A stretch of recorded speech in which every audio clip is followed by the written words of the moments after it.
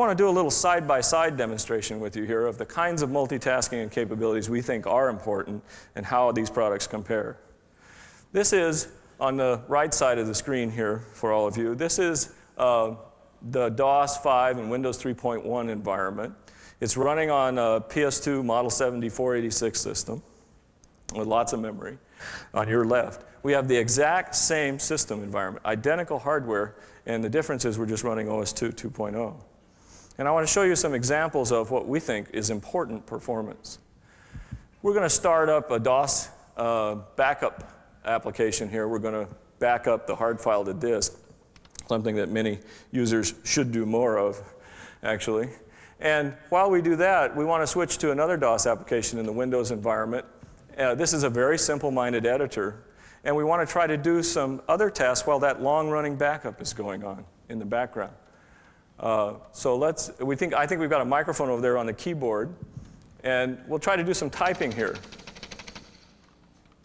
It's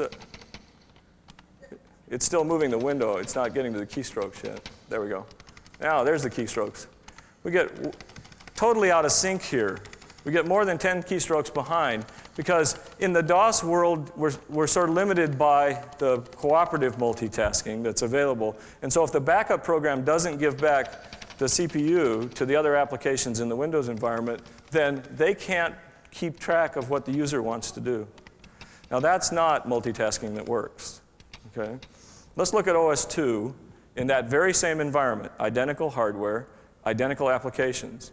We're going to start the backup in OS 2.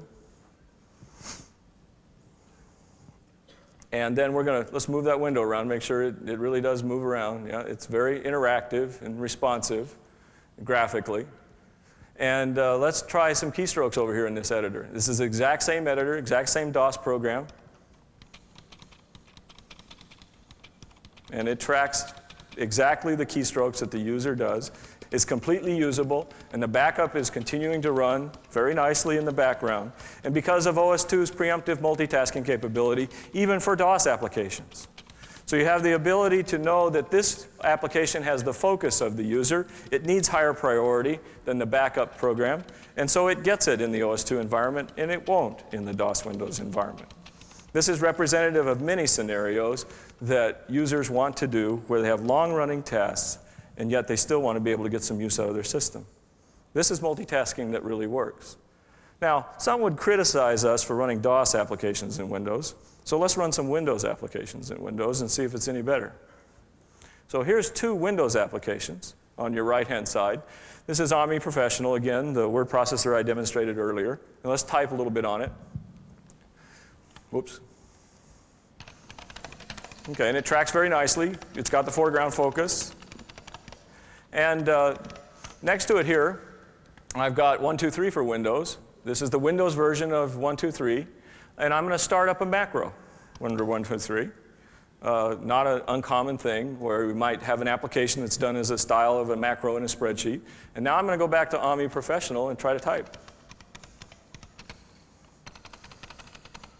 It doesn't work. Okay? Again, because in the macro processing phase, this application doesn't voluntarily give up control in the cooperative multitasking environment, and therefore Omni Pro can't get the cycles it needs to stay up with the user. That's not multitasking that works. Let's look at that exact same scenario on OS 2. These are the same applications, again, on the same system and the same hardware. These are the Windows versions of these applications, Omni Professional on the right, and Lotus 123 for Windows on the left. Let's type into Omni Professional. Okay, OS 2's interactive response time in Windows applications is just fine, not noticeably different than you would see in DOS Windows. All right, let's start up the 123 macro. This, again, is the exact same macro. We'll start up the processing. Now, these Windows applications are running in their own separate virtual machines and can be preemptively multitasked by OS 2, just like the DOS applications were.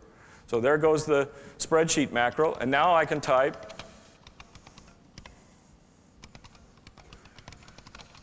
just like I was. That's multitasking that works. I can let long-running tasks work in the background. I can print. I can back up to disk. I can run Windows applications and OS 2 and DOS applications interchangeably, continue to get real work and productivity done okay, in the OS2 environment on exactly the same hardware just by changing the operating environment. That's why we say it's real multitasking.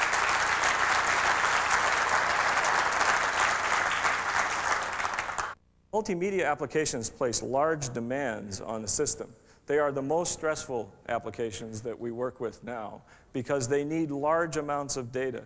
Audio and video information, motion video information is enormous in size. They need high bandwidths and the ability to manage that information, and they need to be able to carefully synchronize it so that when you hear the voice, it works with the lips, right?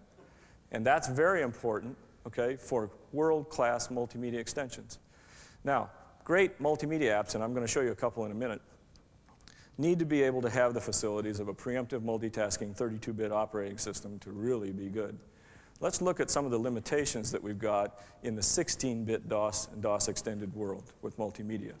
This is Windows 3.1 again with the multimedia player, and I'm going to start playing a tune, a wave tune here, and then I'm going to do a couple other tasks, and let's look what happens in the cooperative multitasking environment of DOS and Windows.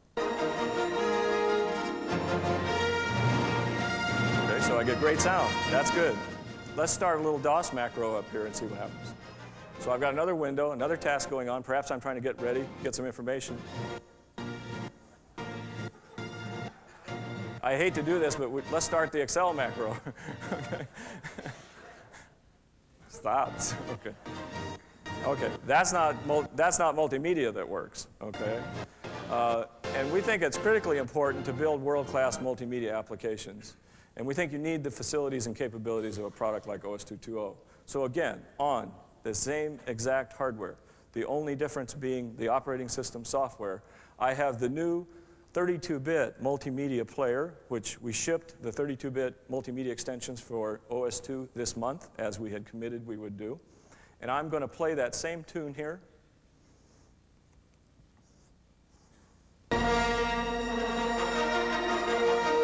And I'm going to start the DOS application, the same DOS macro. And I'm going to start the same Excel macro. And that's multimedia that works. Okay?